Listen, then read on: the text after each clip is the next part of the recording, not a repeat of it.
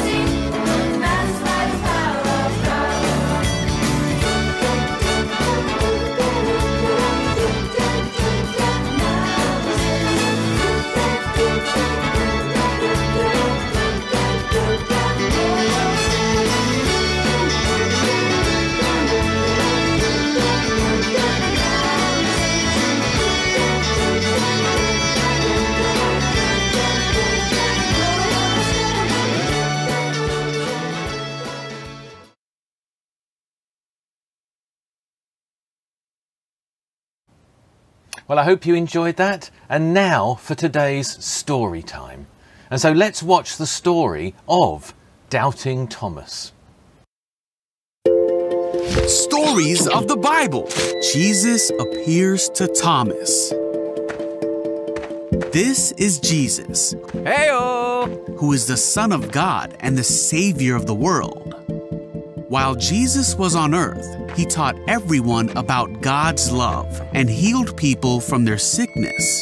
He did many miracles like calming storms and even raised people from the dead. Wahoo! But some people did not like what Jesus was doing, and they put him to death. He died on a cross and was buried in a tomb.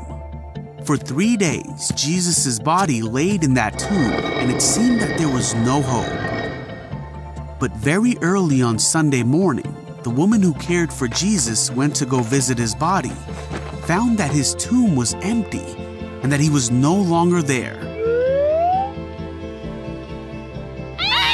For he was risen. He was alive. Woohoo! What? Hey-o! Rah! Jesus appeared to his disciples to show them that he was alive. One of the 12 disciples, Thomas, was not with the others when Jesus came. Hey! Hey, Thomas! Later, the disciples told Thomas, "We have seen the Lord."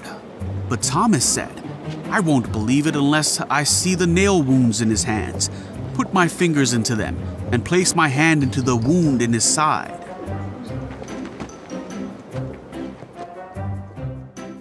Eight days later, the disciples were together again, and this time Thomas was with them. The doors were locked, but suddenly, as before, Jesus was standing among them.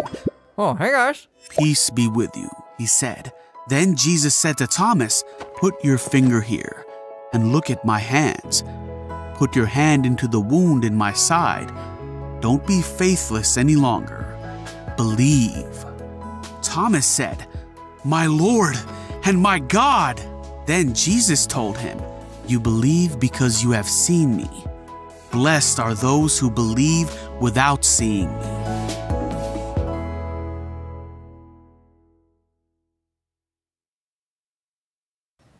Now, let me start with a question. What animal am I thinking of, and what country does it come from? What animal am I thinking of right now, and what country does it come from? Any ideas? Any guesses? Well, that's a bit hard, isn't it? So let's make it a bit easier. Let's make it so you can see the animal. Here's a picture. Now, who knows what this animal is? Yep, it's a tiger, but what sort of tiger? Well, it's actually a Bengal tiger. Now, do any of you know what country the Bengal tiger comes from? Did anyone say India? Because if you did say India, that is the right answer. So if you said that, if you said India, then very well done. That's excellent. Now, of course, it's very difficult to know something like this unless we can see it, isn't it? We like to see things for ourselves, don't we? Now, Thomas was one of Jesus's friends who found it very hard to believe that Jesus had risen from the dead. Even when the other disciples said that they'd seen the risen Jesus after Easter, Thomas didn't believe them. And sometimes, today, when people don't believe things, we call them a bit of a doubting Thomas. Now, later on, as we saw in the video, Thomas met the risen Jesus for himself. And when he saw Jesus, he said, "My Lord and my God." And so Thomas was one of the first disciples to recognize Jesus as the Son of God.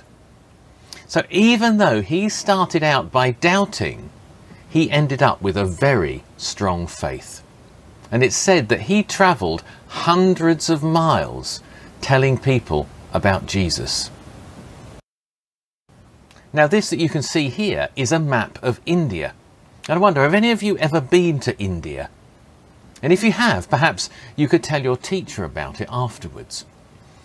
But you see, Thomas, doubting Thomas, went all the way to South India to tell people about Jesus.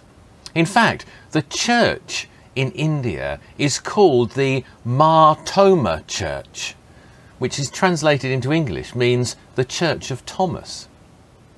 And in a place called Madras, which is shown by the red arrow on the map, there's a special hill called St. Thomas's Mount, with a church on it dedicated to Thomas. So even though he doubted, Thomas was able to change his mind, to believe in Jesus, and then go and tell everyone about him. And so you see, it's okay to have doubts and questions, just like Thomas did, as they can help us to find out things and help us to have more faith. But we have to be prepared to change our minds. Otherwise, it's so much harder to learn, isn't it? And so I'm now going to say a prayer, and then we'll say the Lord's Prayer together. So let's pray. Dear God, thank you that you're always there beside us, even when we're not sure what to believe. Thank you that it's all right to have doubts and questions. You don't mind. But help us to trust you and trust in you more and more, and like Thomas, to keep growing in faith. Amen. The Lord's Prayer.